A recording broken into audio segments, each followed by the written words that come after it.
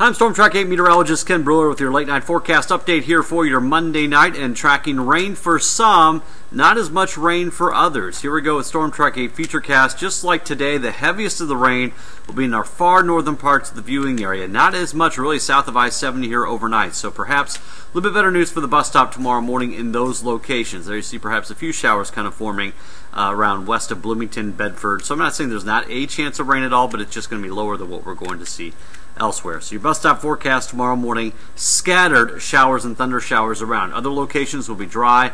All locations should be warm, around 62, 63 degrees to start off with tomorrow morning. That south-southwest wind, 15 to 20 miles per hour, so it'll be very windy to start off the day.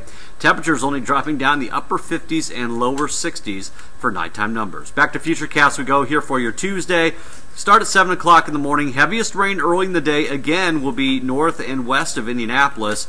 Here's where the shift's going to take place, though, I think late tomorrow afternoon, tomorrow evening.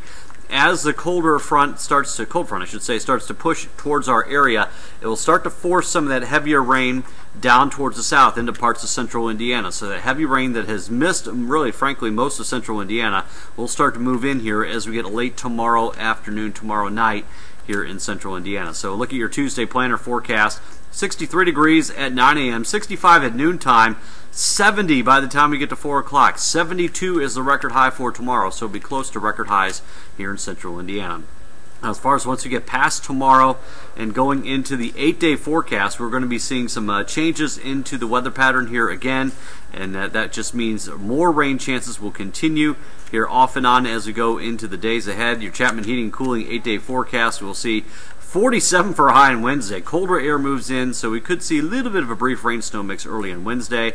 Scattered rain on Thursday. That may be the quietest day as far as during the streak of rain chances are concerned. Rain and thunderstorms possible Friday and Saturday. For now, I took it out for the day on Sunday. I think we may see the weather clear on out in time for the day Sunday, and we should see some milder temperatures return with some drier weather Monday and Tuesday of next week. So we might be able to string some days together of some dry weather. 49 for a high Sunday, 51 on Monday, 50 degrees expected for a high temperature on Tuesday. Stephanie and Randy will be in for the latest for you on Daybreak at 4 a.m. tomorrow morning. Hope you join them then, and we'll talk again, the forecast this time again tomorrow night. Have a good night.